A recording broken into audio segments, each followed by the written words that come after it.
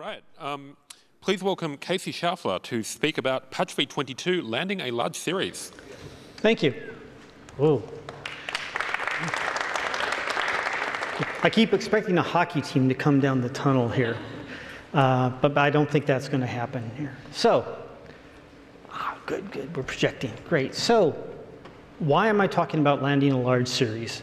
I've been working for the past few years on trying to convert the Linux security module infrastructure from a single-use system to a multi-use system where you can have as many different security modules as you want. And this is actually turning out to be a very large project because it involves a lot of things. The primary thing is what makes a series a large series.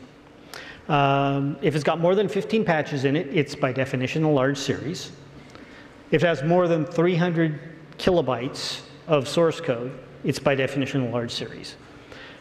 But those are just kind of the objective measures. The subjective measures are a bit more complicated. If you're using multiple subsystems, for example, if you're making a change that impacts networking and the audit system and the existing security modules and the VFS, you've got a large series here. You're going to have a lot of things that you have to do in order to make something work. A couple of examples here, the LSM stacking that I'm working on. If any of you have been following the work that David Howells has been doing with the mount subsystem, he took a bunch of code that was fractured and distributed throughout the system and made an even larger set of calls that are distributed through even more parts of the system. But it works better. Okay. But this is, again, taking years to actually get done. Another example is the reference counting that's been done as part of the Linux kernel hardening project. So instead of using an atomic T, you actually use a ref count T.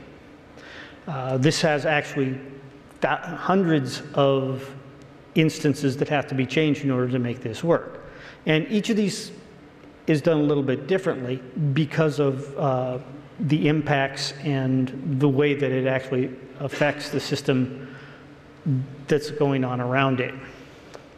So why is it hard to do a large series? Usually it comes down to the fact that you're going to get a lot of bad reviews. A lot of people are not going to like the thing that you're doing. You're going to have to get a lot of people to acknowledge the fact that you want to change the code that they are ultimately responsible for. Combine that with the fact that the longer it takes, the more times you have to revise the patch set because of the things that change around you. I typically spend about 20% of my time rebasing the patch sets that I'm working on, just because all these other people like you and people like you, are making changes in the code that I'm trying to bring up to speed. So when you're spending a lot of time just on the mechanics of keeping your code keeping your patch set up to date relative to the code that you're actually trying to make different, you get that level of frustration that you don't want to have to deal with, but you do anyway. So what to do? It's like if you're doing a large patch, by the way, is there anybody here who's actually considered working on a large patch set? Okay, we got some people here. Yeah. How are you going to do about it? How are you going to deal with all these issues here? What are you going to have to actually do to make things happen? Well, the very first thing you need to have is somebody big behind you. Somebody who really, really, really wants what you're doing. Because if you don't have somebody to apply pressure, you're not going to get a big patch set in. It's hard to get changes made in a variety of subsystems that nobody wants. If nobody wants your change, it's just not going to happen. So if you can get a distro to back you up, that's perfect. It's like, yeah, it's not a shoe-in in any sense of the word, but it's the best way. If you can't get a distro, you can probably get a system, for example, if you have Tizen using what you want to do, or if you have Android using what you want to do. That makes it a whole lot easier, a whole lot more pressure and things, and you can actually apply that as you're going on to actually get the things you want. It's the 800-pound gorilla technique. The next thing is, and this is a fairly important aspect, if you can break it up in any way, it's going to go a whole lot easier. Stairs are easier to climb than cliffs. The very first time I came in with the patch set, I said, okay, great, I'm going to solve all the problems because I've got one of the maintainers, Palmar, wants everything done before he'll even look at anything. So it's like, all right, went and solved all the problems, have about 30 patches here to make this work, and here they are. Well, and then it's like, okay, what's the impact on this? What's the impact on this? I don't like this. It became clear early on there was no way you could get that much change reviewed at once. So we broke the patch set up into incremental stages. First of which was like, well, if we can just get Yama and SE Linux to work together without having special case code in SE Linux, would that be okay? Well, grumble, grumble, grumble. Yeah, we'd probably accept that. Okay, so we got that. Took that step. Boom. Well, then what's the next step? Well, the next step is getting AppArmor and SE Linux working together. Well, that's going to require a whole lot more change. Well, does anybody want that? Well, actually, it turns out that yes, somebody does want that. It turns out that in our modern container world, there are people who want to run Ubuntu on their hardware and Android in their virtual machine or in their containers. I don't understand that myself, but that's all right. I'm a security guy. What do I know? But by taking it to that level of increment, then it's something that you can look at. Say, here is a step. People want to have this. We can accept. People will accept that that has value. We can approach that.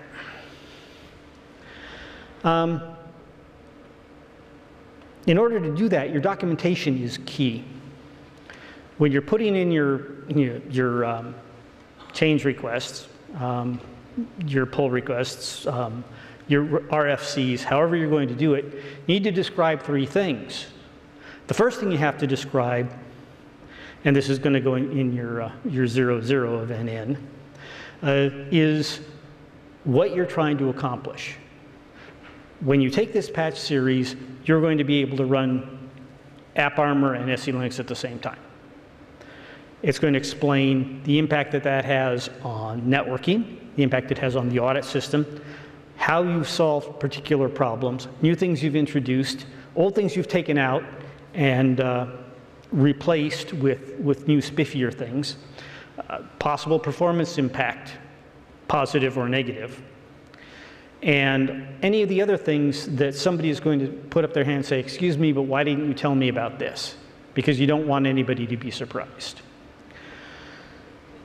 You also want a change summary. It's like, here are all the things I'm changing. And I'm changing the way we're gathering information about in order to do SO PureSec, which is the way we communicate security information on Unix domain sockets. Well, why are we doing it that way?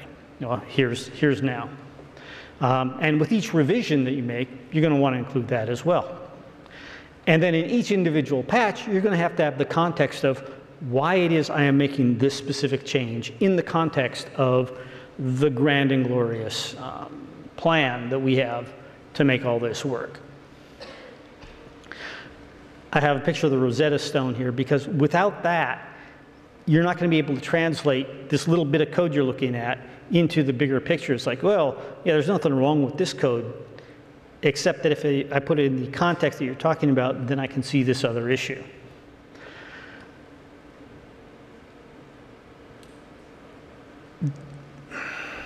probably the most important thing that you've got to deal with when you're dealing with a large patch set, aside from the patch set itself, of course. I mean, I'm hoping that the code works, but even if it doesn't, okay, you've got to respect and engage your reviewers. Now, this is true at any level. I mean, if you're doing a small patch, you still have to get the people who are going to review it to understand it. But if you're making changes in 6 subsystems in 300 files, you've got to be able to get it to your reviewers in a state that they can actually handle it. Dave Miller does not want to go look at audit code, period. Stephen Smalley, who's looking at the SE Linux code, doesn't want to be looking at code off in the networking stack if he doesn't have to. He will if he feels like, but he shouldn't have to. At the same time, even though you can break it down into individual things, you still have to relate it all together. So you have to get the attention of the reviewers, separate it by subsystem so that the people who know about this bit can actually deal with that bit without looking at here, but also have enough context so that if they say, well, but then why are you doing it? Because just in my bit, no, it doesn't make any sense at all. You have to relate it back to where it's coming from, what it's relating to. Then the other thing is you have to listen to what they say. I've seen many people, they submit patches, they get feedback, they make minor changes that don't actually address the issues, they put out another version of the patch. And then the question is, well, why didn't you do what I said? In some cases, you actually have to respond, believe it or not, and say, I am doing this because of this aspect of the system, or I am doing this because if I do it another way, the other way, the way you're suggesting, it's going to have tremendous performance impact, or I understand that it has this performance impact, and that's mitigated by the fact that there is no way to do it other than this way. And it doesn't have the performance impact if you aren't using the new feature. The response to the review is actually very important. The better interaction you have with the reviewers, the better engagement you have with the reviewers, the quicker the process goes. And you got to stick to the point. If you're you're making a bunch of changes to stuff that you don't have to make, if you said, hey, I don't like the indentation in the comments in the networking code, and you go fix all of those, you don't get very far. People don't like that. It doesn't actually add value. So, yeah, unnecessary changes to the code, cleanups that aren't necessary, bug fixes that aren't related to what you're actually doing shouldn't be in your big set. You can do those separately. You do those offline. You do them in a separate line of development because they just distract people. And what's worst is they may see those things that you're doing that are not related to what your actual goal is and say, well, this person obviously doesn't know what they're doing because they did these things that they shouldn't have done, so I'm not going to listen to them anymore. That's not what you want to have happen. In a lot of cases, what it really comes down to is lobbying. If you have a big patch set, you have a lot of people you've got to convince that your code is actually what they want to see in the system. Now, of course, this is assuming that what you've done actually makes sense. I won't always claim that that's been the case in what I've done, but I hope that it usually is. So, the lobbying you have to do is really going to center around a bunch of things. One of which is whose act do you need? Who really is the person that you need to convince that this code should go in? And if you've got a large series, this might be dozens of people. It might be dozens of people. It might be the maintainers of all the various components you're doing. It might be the people whose distro you expect to use it, who will then come in behind you and stand behind you and cheer you on and tell everybody how wonderful you are. Or it might actually be Dave Miller, Greg KH, or even Linus, these are the people you may need to convince. The fewer people you have to convince on any one little bit of code, the easier it's going to be. If you have to try to convince Linus to convince everybody else to accept your change, you've got a tough row to hoe. If, on the other hand, you convince all the maintainers of the code you're changing that what you've got is good stuff, it's really easy to build a pyramid of acceptance so that Linus doesn't even care about it. He just says, yeah, I'll take that. You also have to know your adversaries. Now, I know we don't like to talk about this. I know we don't like to be contentious. We're a community. We're all working together like horses in a troika in order to advance our grand schemes. But people have agendas, just like I have agendas. I have lots of them. Mwah.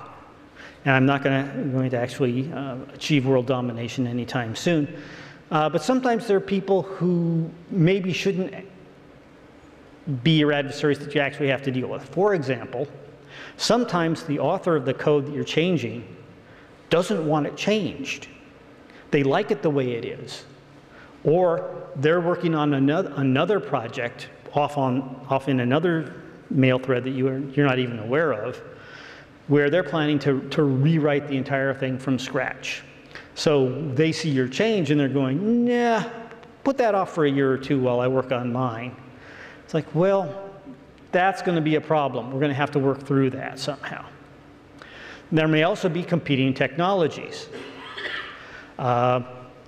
We actually saw this in the security module community recently, where we had 2 different people come in and say, I have a new security module that uses BPF to make things all better.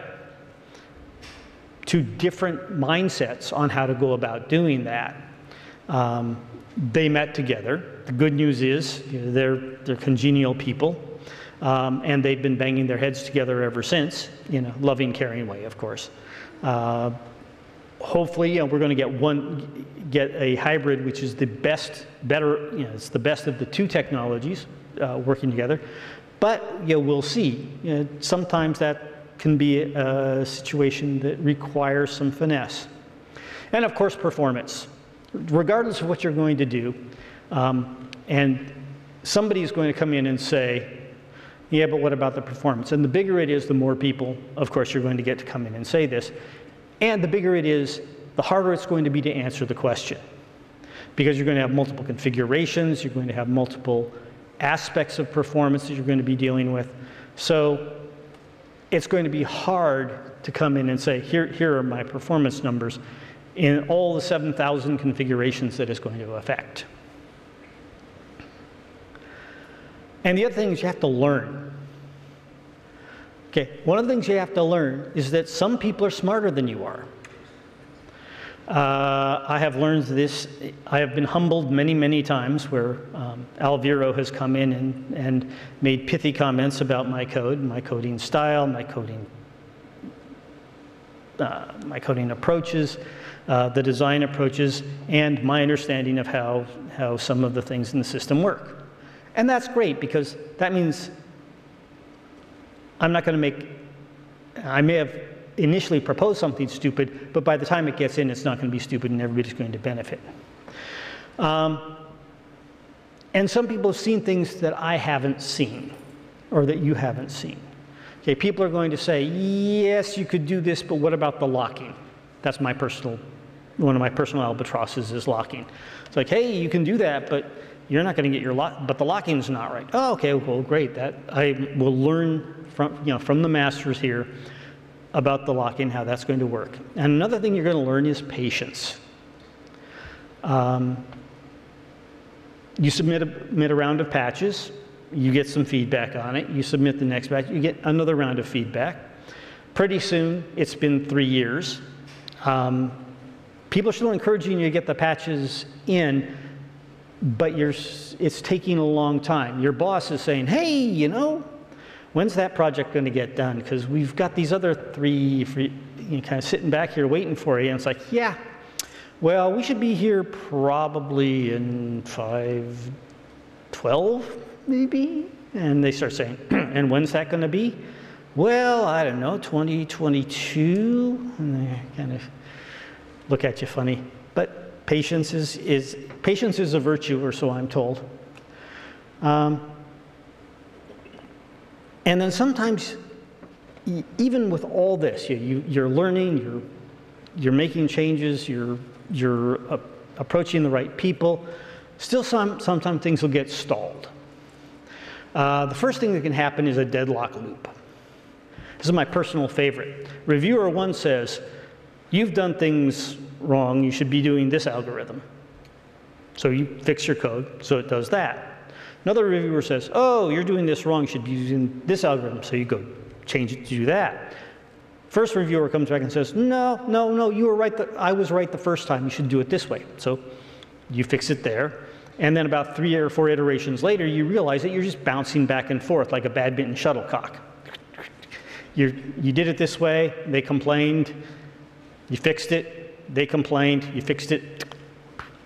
So at that point, you have to break the deadlock somehow. Generally, that requires either a third implementation, which is neither this one nor this one, or convincing one of the two people that maybe the other person has a point. That can take several iterations, though. And the worst one, though, is the cricket. You put out your version 17 of your patch set, and 3 days later, you haven't heard a thing. A week later, you haven't heard a thing. You start to send out private messages to the people who've done reviews before. It's like, hey, have you had a chance to look at this? And they don't respond. This is probably the scariest part of Linux development. And when you've got a large patch that you're on version 17 of, that you've invested a couple of years on, this can be really scary. Fortunately, the techniques for getting past crickets are fairly well known. They generally involve replying directly to people and asking somebody, would you please at least tell me that I'm doing something stupid here so that I can get some motion going on this. When you're stalled, you really do need to break out of it. And that's, even if it means making radical changes to what you've been doing before.